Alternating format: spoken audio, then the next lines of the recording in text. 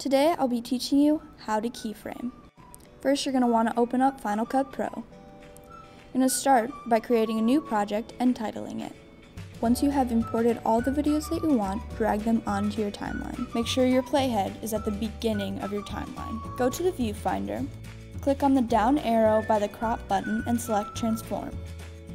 From there, you can move the clip wherever you want on your screen. In this tutorial, I'll just be showing you how to keyframe one video, but if you want to do more, layer your clips on top of each other and keyframe each video. Then make sure your playhead is at the beginning of the video. Now you should see the keyframe button on the top left-hand corner of your viewing screen. Press the keyframe button and make sure it highlights in orange. Next, go back to your timeline and move your playhead to the next part of your video. Move the clip to the place on the screen you want it to be during that section of your timeline. Press the keyframe button again. Make sure it turns orange. Remember that if you move the video a long distance, it will move faster than if you only move it a short distance.